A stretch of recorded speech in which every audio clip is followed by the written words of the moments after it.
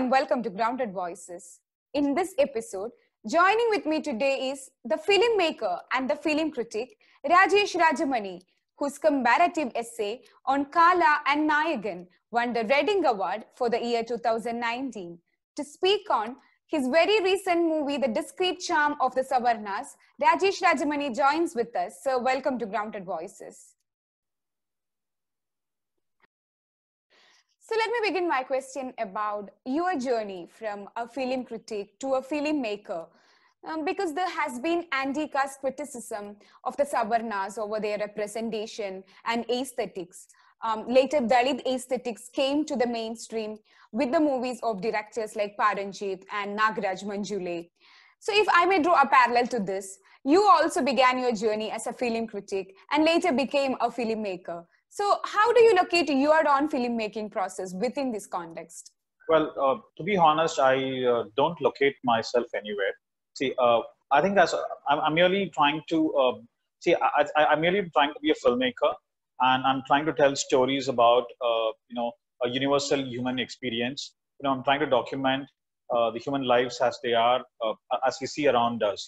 And I think being a film critic was in some way for me a subset of filmmaking.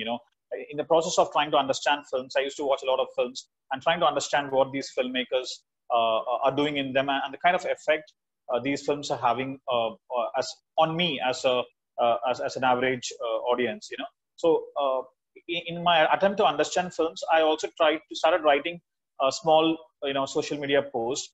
And when some of the social media posts got a lot of attention, then I realized, okay, maybe there is potential to write something longer. So it's from these smaller social media posts is when I started writing a little more regularly, a longer pieces. But for me, it's all the same, whether it's film writing or filmmaking. It's all in my attempt to understand films, but I don't necessarily locate myself, in any particular political, domain or something. I think I'm merely, I think the only tag I look at is either a film, critic or a film essayist or a filmmaker who's trying to, document the lives of people around us in cinema. And as a writer, I'm just trying to understand what cinema is doing with respect to the world around us. I mean, beyond this, I don't want to fit anywhere else. And can you also tell us about your personal trajectory from watching or enjoying cinema, engaging with it, and later developing a critical consciousness around the medium? Right. I think when I was young, so when you're young, in your teens or your early 20s, I think films were, I think even I used to watch films purely, as people make it art medium, which is almost apolitical, So I think I used to consume films as, just an entertainment or, as in a somewhat superficial consumption, superficial consumption is what is happening. But I think over time, when you repeatedly watch films and also when you also read, when you understand the politics around our society, you understand the, how our society is a caste society and, the role of gender, when you understand the different politics that's that happening around you. And then when you rewatch the same films, which you just looked at as entertainment, and suddenly you realize that all these films have always had a political argument, something that I probably never saw it earlier. I think once you understand, the sociology of your own society, then I think you start understanding cinema better, then I think in some way that's what comes out in my writing as well, beyond, because most film critics, they stick to saying whether actors are good or music directors good. It often becomes a appraisal of individual departments, but it's not necessarily connected to the society or the history or even the geography. Cinema is actually connected to almost everything. Like history, geography, science, philosophy, psychology. But our film writing often misses that. I think when I started engaging with started very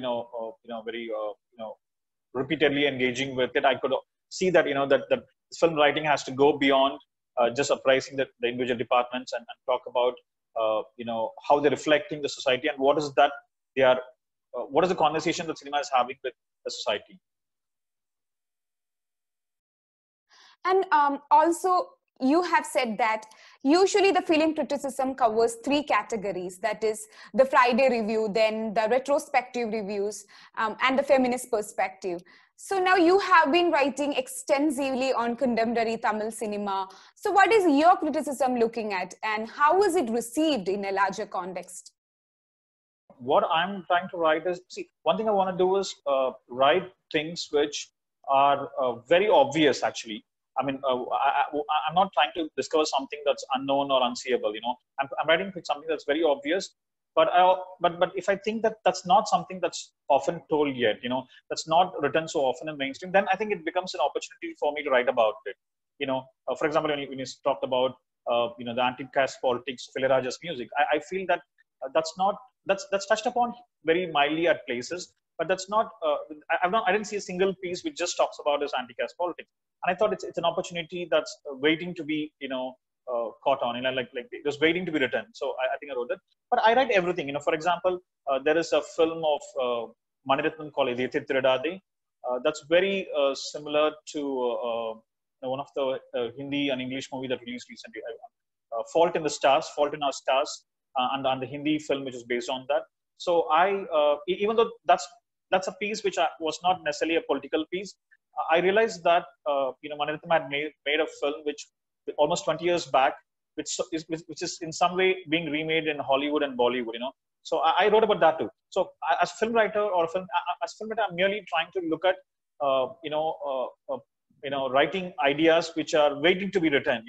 And because they're not written, I think that's a great opportunity. So it's not necessarily in the anti-caste, I mean, it's not necessarily it has to be an anti-caste theme, I mean, it just happens that anti-caste perspectives are, again, not written so often, so it provides me an opportunity.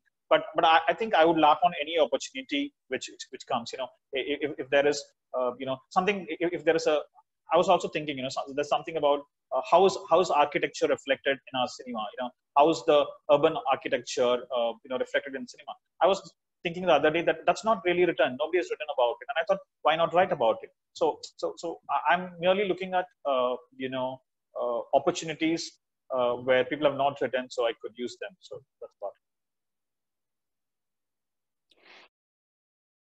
Yeah, and the aesthetics and the underlying meanings of art or parallel cinema and the likes of Shyam Benegal, Satyajit Ray are mostly celebrated in the circles of upper caste Savarnas, whereas mostly the Dalit Bahujan movie makers engage with the popular or mainstream movies. So how do you see this distinction? That's often true. I think, in particular in Tamil cinema, it's not just to do with Dalit filmmakers. I think in Tamil cinema you find a lot of Bahujan filmmakers. Unlike say Bollywood, which I think Bollywood is very dominated by Brahmin Savarna filmmakers. But I think in comparison, Tamil cinema has a lot of Bahujan filmmakers as well. Like important filmmakers like Bharati Raja, and Bharati Raja is a very important Tamil filmmaker who's documented the rural and the semi-urban lives of Bahujans and their different struggles. So it's true that the upper caste filmmakers often end up documenting the elite life, but where the lives of the majority sort of get missed out. They either appear as a security guard or a domestic worker. They're just passing figures. But I think particularly I think in Tamil cinema, there is a lot of Bahujan filmmakers. They've done important documentation. Unfortunately, not a lot of it is written about them. It's only, I think, recently, I think a lot of it is written about, say, Ranjit and Mari Selvaraj and filmmakers like that. But if you look at almost from the 80s, there have been several Bahujan filmmakers documenting the Bahujan life. But because it's not really documented enough in English language, I think people outside Tamil Nadu are not necessarily aware of it. But I think so. In as far as Tamil cinema is concerned, I would say the cinema actually exists, but its documentation in English is what is absent. And I think, and because of that, I think people outside Tamil Nadu may not necessarily be aware of it. Yeah, and coming to your movie, The Discreet Charm of the Savarnas, I saw some published comments that the movie highlights the stereotypes associated with Dalits, ignoring the fact that the movie was wholly about Savarnas and their casteist imaginations. So, do you think there is an attempt to change the focus of your movie from what it really talks about? I think more than my movie, I think whoever sees it that way, I think they are I think people have got comfortable into looking at caste as something that's only to do with the lower caste. They don't want, they almost have given a caste plus certificate to them.